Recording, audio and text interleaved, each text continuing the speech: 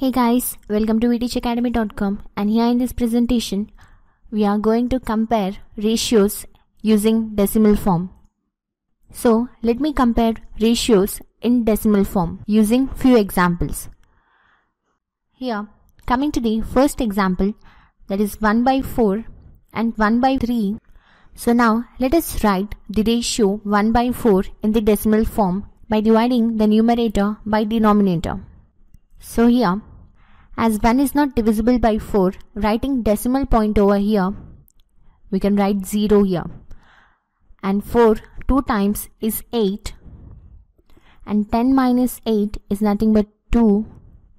As we already have decimal point, writing 0 over here, we get 20, and 4 5 times is 20. So we get here remainder 0. So we can say that 1 by 4 can be written as 0.25 in decimal form. Now let us write 1/3 in decimal form. So here 1 is not divisible by 3. So writing decimal point over here, we can write 0 and it becomes 10. So 3 times is 9 and we get here 1. As we already have decimal point, writing 0 over here, we get 10, and again 3 times is 9, and we get here 10 minus 9 is equal to 1, and writing 0 over here, we get again 3 times is 9, and now we are left with the remainder 1. So here 1/3 has a repeating decimal, so let us round off the figure and consider 0.33. By comparing both the decimals, we can say that 0.25 is less than 0.33. So that is nothing but 1 by 4 is less than 1 by 3rd. So now let us proceed with other example. So here 3:8, that is nothing but 3 divided by 8.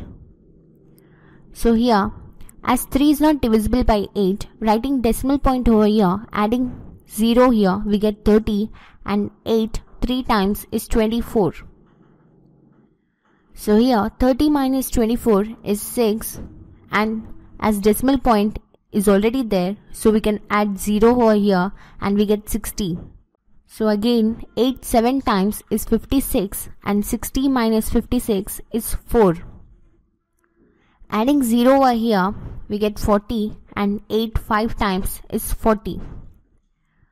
So therefore 40 minus 40 is 0, and you can say that 3 by 8 is equal to 0.375.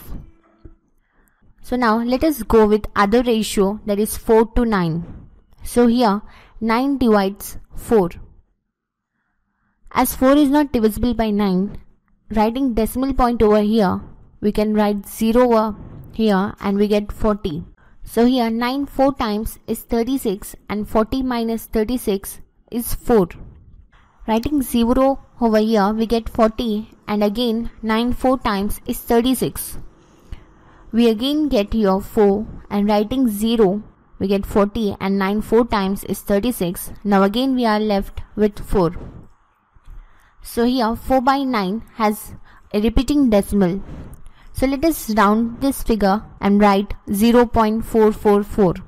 By comparing the decimals, we can say that 0.375 is less than 0.444. So hence 3:8 is less than 4:9. Now let us proceed with other example. So here the given ratio is 7 by 14. That is equal to 1 by 2. Now let us divide 1 by 2. So as 1 is not divisible by 2, writing decimal point over here, we can add 0, that becomes 10, and 2 5 times is 10, and we get remainder 0. So here 7 by 14 is equal to 0.5. Now coming to the next ratio, that is 11 by 20.